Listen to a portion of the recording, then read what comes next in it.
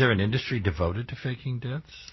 There is. It's kind of piecemeal, and it depends on what kind of pseudo-cide you're trying to pull off.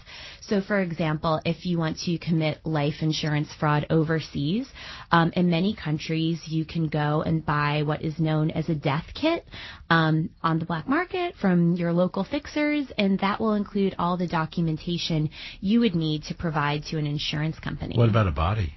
You can buy bodies in certain countries. I've always heard, and this is one of the reasons why I traveled there for my book, in the Philippines, there are morgues where they will take in unidentified bodies and hold them for as long as it takes. And a lot of fraudsters will go into these morgues, purchase these bodies, and then immediately cremate them. Because part of the problem with faking your death, if you're trying to claim life insurance money, is providing a body. Without a body, you'll have to wait 7 years. So this kind of expedites the process.